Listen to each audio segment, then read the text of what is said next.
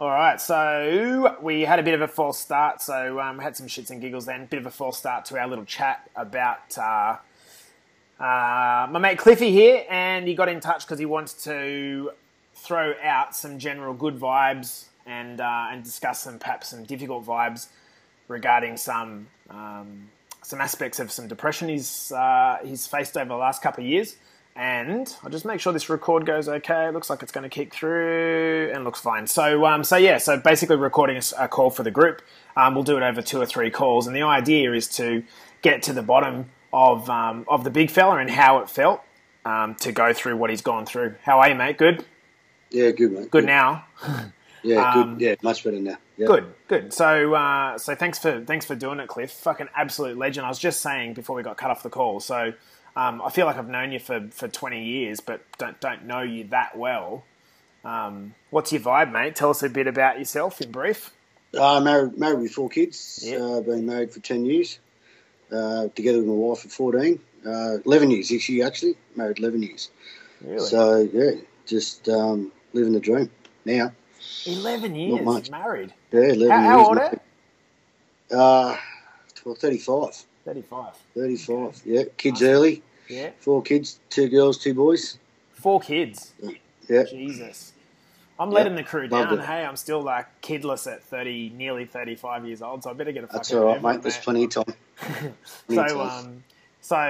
And how would you regard yourself, Cliff? Do you kind of call yourself a happy dude? Do you call yourself a serious dude? Do you call yourself a fucking... Yeah, tell us. Mates, depends now. Now I'm good. I'm happy. Yeah. Before, a couple of years ago, mate, no. Not so happy? I was very, very angry. Okay. Very angry man. What about prior to that? Prior to that, Yeah. back when I was boxing, mate, that was about when I was 28, so that's a while ago. I was good. I had that release when I was boxing and then stopped doing that, and then started focusing on business and work. And that's sort of when things turned. Okay. So did you run your own business or something? I did, mate. I ran a 4-sending business in carpentry as well. Yeah. Did that for up until the start of last year. I stopped doing it last year. Really? Yeah, Candid. Okay. Because of my health. Because of your health, yeah. Was it a successful business? It was at the start. Was going quite well, making good money as you go business for. And try to go bigger, try to get more work, more employees and so forth. And the stress came. And that's sort of when it started to go downhill. So did you? So obviously we want to talk a little bit about depression. So do you think that the work situation was in part a contributor? 100%. Really? 100%. I became angry. Yeah. I was always stressed. I was always hung out. I didn't see my kids play soccer, footy on the weekends. My youngest son, he was born on a Wednesday, 6:30. I went to work at 7 o'clock that morning. Jesus, fucking hell. Didn't see him for 12 hours afterwards because I had to work. It was all about work. Got to work. Couldn't wait. And that's I missed out on a lot because of my kids because all it was work. And then I turned to drinking to release the stress. It's easy to say, like, from the outside, like I watch my brother and how hard he works, but when you've just taken over a business or started the business, it's not as if you can just sort of say, oh, no, that client can wait or that bill can wait or, that invoice can wait. You got stuff stacking up and I'm guessing it kind of dawns on you quite quickly. It did, and then you got to rely on people. Relying on people's hard. And then letting people down is not an option for me. It wasn't an option for me. So I felt like I had to. It was all on me. Did you have employees? Yeah, I did. I had 2 at one stage and then went to 3. And then as I got sick, started letting them off work. Busy, but not busy enough for them. Started hurting my work because I was angry, stressed. Yeah. So what do you mean you're angry? Like, is that... Obviously, we're going to, like I said, talk a bit about depression, but what was the... Like, what do you mean you're angry? So I was diagnosed with with depression, agitated depression. So I get anxious a lot, and that would turn me. So through my therapy, I've learnt that you've got to fight or flight mode, and me being my nature, I stand and fight. So it beat my chest. The things that I couldn't control would always really upset me. Would always make me cranky. Why couldn't I do that? Why couldn't I do this? I should know better than that. Instead of being in control, all the things I couldn't control, would frustrate me. And I started blaming everybody else for that. My wife, she caught most of it, probably. And then my employees, I just wasn't a happy person to be around. The only personal way I become happy was, started drinking and then started self-medicating, which dosed the problem, which made the problem worse, far worse. So were you self-medicating before you knew what you were experiencing, or was it more so you were just angry and naturally what most guys do is sort of turn to something? Yeah, I was turned to drinking and drugs. Cocaine was a drug of choice to get away from me. I didn't like me. Didn't like being angry. Didn't like being stressed. So I'd have a bad week at work. I think I'm right to go out and enjoy myself, go and drink and party and all that stuff. I'd have a bad week at work, so I think I'd be right to go out and drink and party and all that sort of stuff. So it just became a habit. It just became a bad habit to get away from myself instead of, I forgot what happiness was. At that point, had you sort of gone to the docs or spoken to anyone or psychologist or anything like that? No. I didn't. Was always doing anger management counselling and that, suggested by my wife. God love her. Yeah. She's amazing, mate. She's something I don't ever want to lose. Yeah. Sorry. No, it's fine, mate. You can take your time with it. So when you say you were, and this is the thing, man. It's fucking very courageous to go back through it again.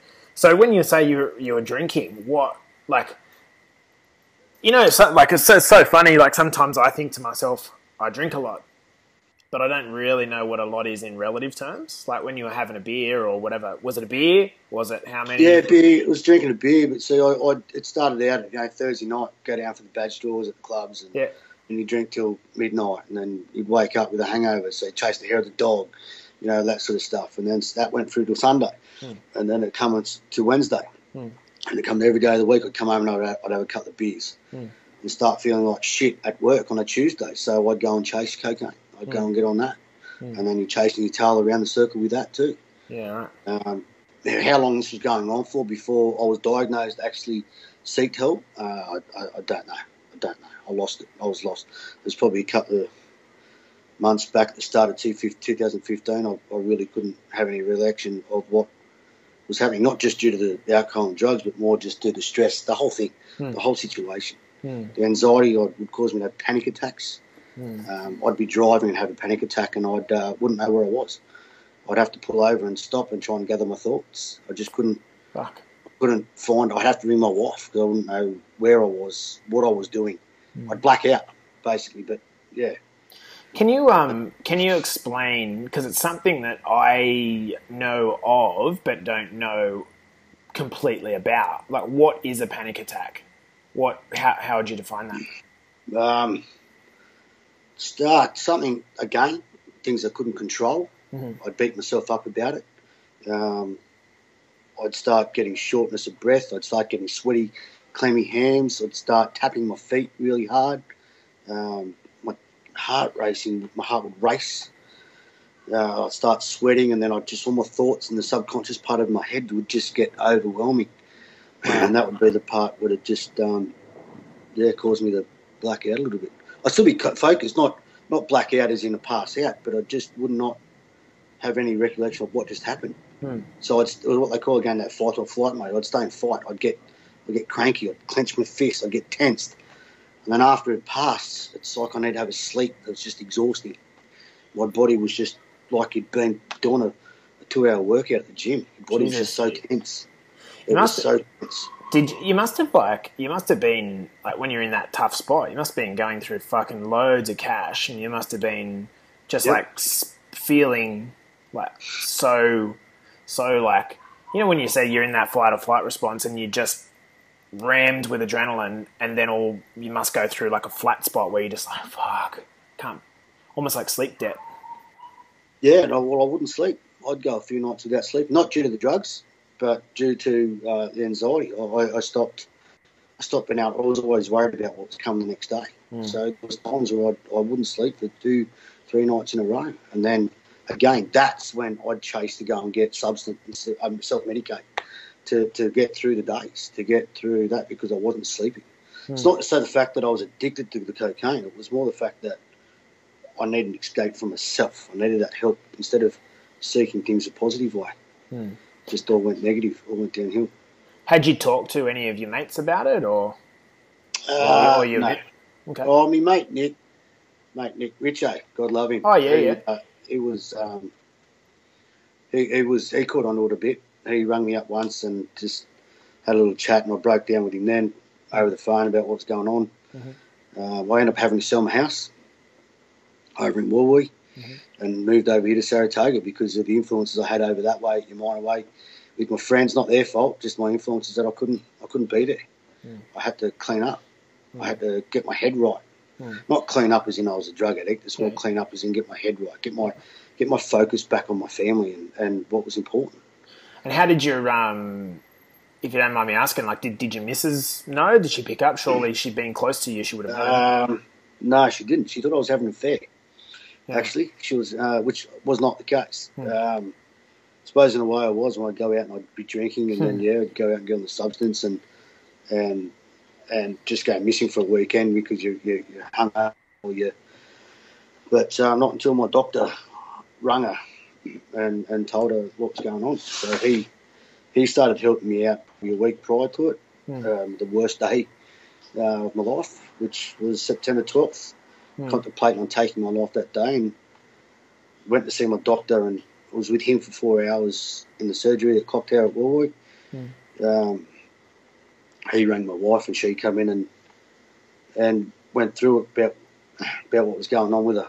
He didn't tell her in full depth, as I'm saying to you guys now. I just told her sort of what was happening, and then September 15th was the day I tried to take my life and try to hang myself. Which was then I realised that I wanted to fight for life. When that rope was around my neck and I was choking, it was. I fought hard. I fought hard to break it, and lucky how, and it did. I did break it, and sorry, mate. No.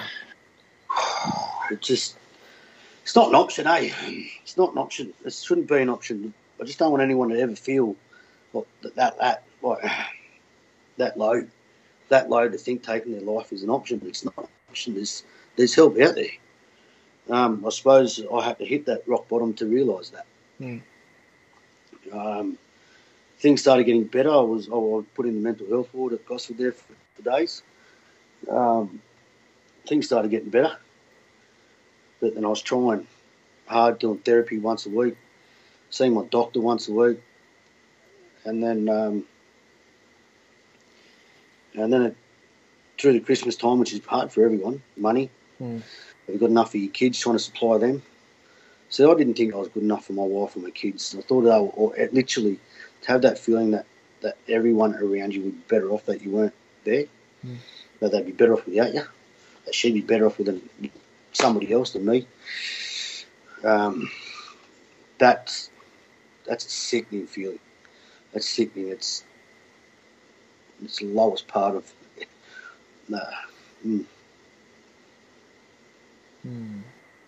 It's fucked. Okay, well, if we can, Cliff, let's have a break on the first part of our video there, man, and I'll let you kind of gather that. And yeah, thanks for sharing it, dude. It's fucking heavy, and we'll come back and talk a bit more about the actual illness of depression soon. Okay. Yeah, man. Thanks, mate.